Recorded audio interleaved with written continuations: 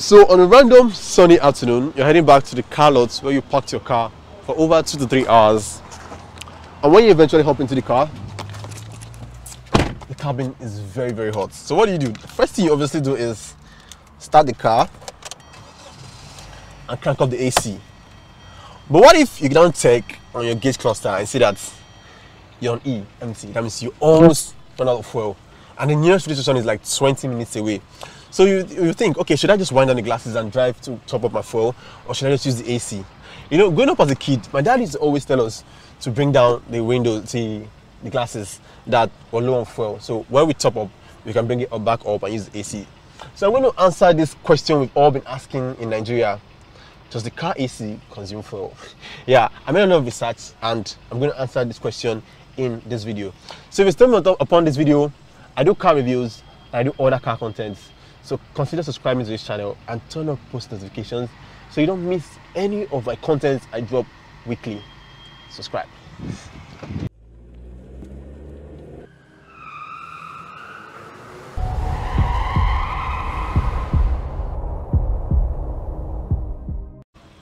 So first of all, let me explain to you what these buttons and knob on this climate control zone actually mean.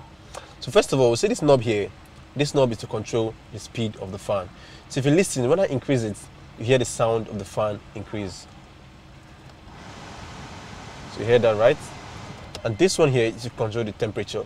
So as you can see, this red part, if I pull it down this way, and I'm going to increase the temperature. So you can use this in winter, Hamatan, or the rainy season, whenever it's cold. And if I put it down this way, I'm going to decrease the temperature in case the weather is hot. So this button here is to put on the AC. Let's put on the AC. Okay, the fan has to be up. Yeah, put on and up AC. And this one here is for air circulation. So this one here is to activate the vent that is on this part of the car here to defrost the windshield.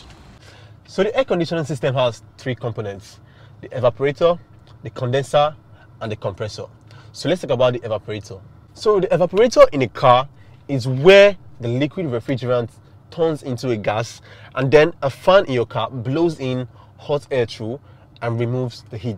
So contrary to popular belief and what people think, the AC vents do not blow in cold air into the car. Instead, it takes out the heat from the warm air that's in your car, thereby making the temperature drop, and then you feel cold.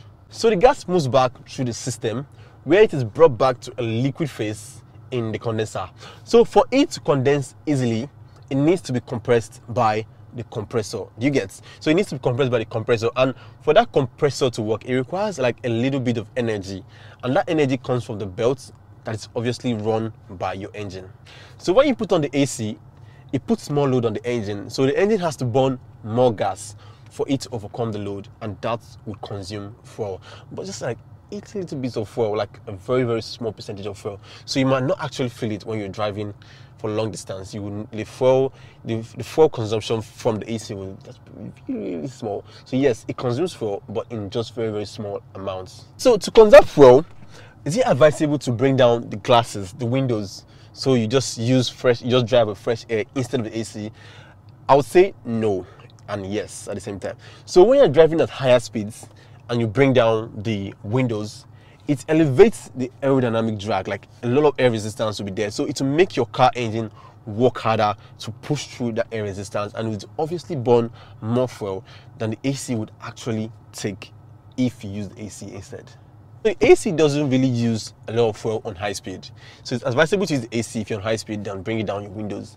But when you're good at lower speeds, it consumes fuel, but a little bit more fuel. It consumes a little bit more fuel. So I hope I've answered the question that yes, the AC uses fuel because obviously it uses the fan, like uses the belt in the engine, which has to work with fuel, but it just consumes a very small amount of fuel, so you wouldn't notice that at all.